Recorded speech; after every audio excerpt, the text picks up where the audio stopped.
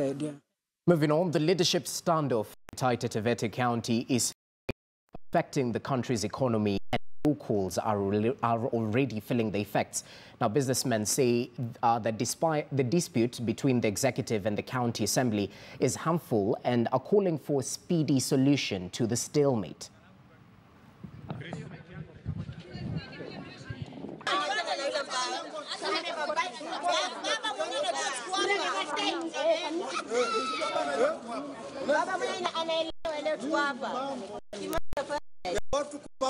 Gavana alianza zoezi la kukusanya sahihi.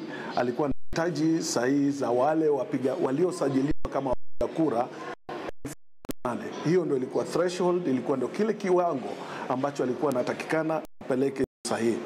Lakini mwananchi wa Taita Taveta kwa kuwa amekuwa katika hali ya kubanwa na hali ya kufikiria kwamba labda akiweka sahihi, labda hii serikali ikivunjwa atapata tumaini kwa serikali nyingine itakuja. Chochea bunge na wananchi kwa kiwango cha kusema kwamba wajumbe walikuwa wanataka kujilimbukizia hela milioni 830 kwa kila eneo bunge, ambapo si kweli. Milioni 830 ukifanya mpangilio wa mahesabu katika maeneo bunge 20 ni bilioni 16 na upepo, na bajeti yetu ni bilioni 5.4.